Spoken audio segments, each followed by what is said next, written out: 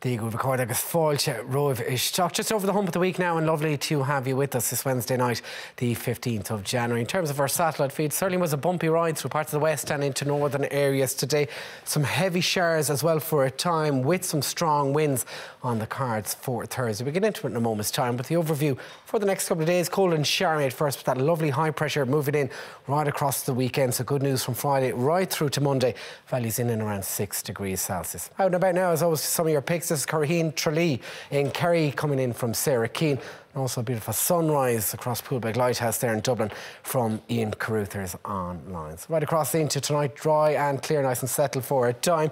We'll see showers move in across western areas, and they'll track across the country into those early morning hours. 5 to 9 in terms of temperatures on average, but falling back as far as 2 to 4 for some spots. So across tomorrow morning will be a dull, damp, pretty showery start. Pockets of sunshine there through the southwest.